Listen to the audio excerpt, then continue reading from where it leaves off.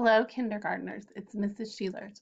We're doing Plants and Animal Secrets, and this week we're doing a nature observation or a nature walk, where you're going to go outside and get to observe animals in nature.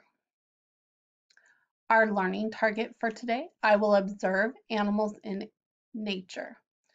I will observe, look for, and look at animals, maybe a butterfly, or a frog in nature outside. So you are going to look for different animals that you can see either in your backyard or on a walk in nature.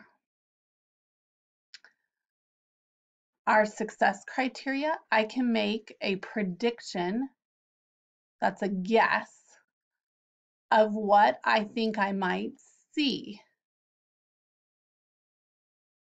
Maybe I'll see a bee buzzing around or a snail crawling on the ground.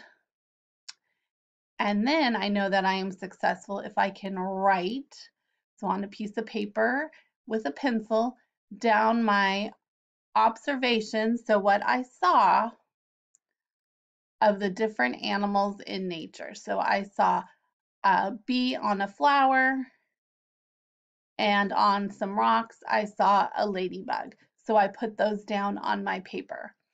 So again, you're going to make a guess of what you think you might see first, and then you're going to write down what you did see in nature. And that can be a walk around your neighborhood, or it can be observing in your back or front yard.